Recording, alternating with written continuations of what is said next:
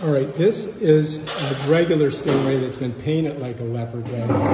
And you see a lot of these at the Delray Rec. That's its stinger right there, but I don't know if that's the real one or not. But you can see, check him out. Look at his little eyeballs. This is a leopard ray. This is what leopard rays look like. Yeah. They have this protrusion here, and you can see there's no stinger on this. So these are not as dangerous. And you'll see these in the ocean in 10 feet of water sometimes. And these will all be going on the wall.